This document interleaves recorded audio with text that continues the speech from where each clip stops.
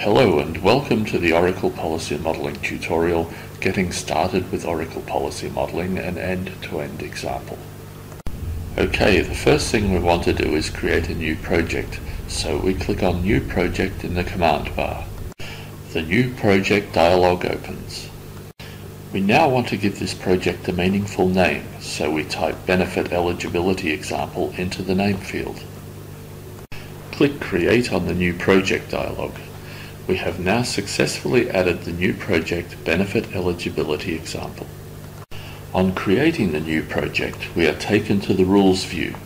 Here you will find the Benefit Eligibility Example rules document that was automatically created as part of the new project. Double-click on the rules document to open it in readiness to add rules.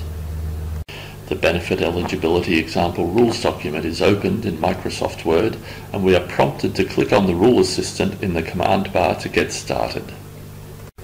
The Rule Assistant's rule entry box is opened. We can now start our rule by typing the conclusion, "The applicant is eligible." As we type the conclusion, you will notice that an additional window opens that presents shortcuts for the various types of rules that we may wish to author. As we continue to type the conclusion, we notice that the text in the shortcuts changes accordingly. Once we finish entering the conclusion, we need to select the rule type we are creating. This is going to be a Boolean rule, so we double-click on Create Boolean Rule.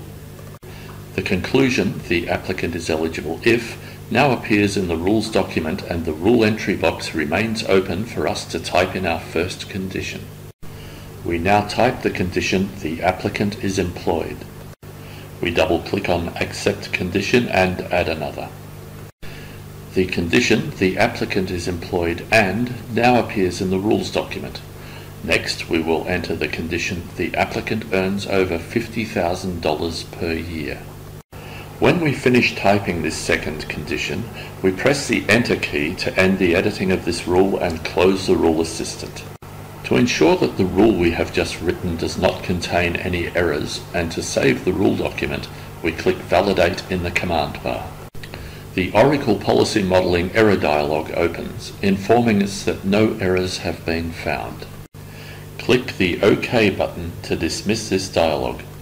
Now that we have completed entering and validating our rule, we exit the rules document by clicking the Close button. On exiting the Rules document, we are returned to the Rules view. Now select the Data tab. On the Data tab, we can see that 3 attributes have been automatically created from the validated rule we entered into the Rules document. Okay, it's time to create the interview that will collect attributes and present the final decision or determination. So let's select the Interview tab. To see the default goal associated with the interview, click Goals on the command bar. The Goals window opens, and we can see that our conclusion, "The applicant is eligible," has been set as the default goal. For the most part, our interview will use automatically generated screens. However, it is necessary for us to modify the default screen in order to display the final decision. Select the name field of the default screen in the tree on the left. We will now change the title of this screen. Type your eligibility status and press Enter. Note that now the screen in the main view reflects this change and displays your eligibility status as the screen title. In order to display the final decision on this screen, we click Add Explanation in the command bar. The Show Explanation For window opens, and we select "The applicant is eligible." Next, we press the Enter key to select the explanation. We can now see that the explanation has been added to the screen in the main view. Okay, we are now ready to test our rule by running the interview. This is done by clicking Debug in the command bar. The Oracle Policy Modeling Debugger opens in the Oracle Web Determinations view. The first automatic screen for your interview now appears. This screen presents a question form of an attribute by asking, "Is the applicant employed?" Select the Yes Radio button. Now click the Next button. The second automatic screen is presented with the question concerning the applicant's income. Again, we select the Yes Radio button. Again, we click the Next button. We are now presented with the screen containing the final determination. This is the Your Eligibility Status screen that we defined before starting the debugger. Note that the applicant's eligibility status is the applicant is eligible. To view an explanation of the decision, click on the decision itself. The applicant is eligible because they meet both requirements for eligibility according to our rule. Now let's see what happens if we change one of their answers. Click on The applicant earns over $50,000 per year in the interview navigation bar on the left.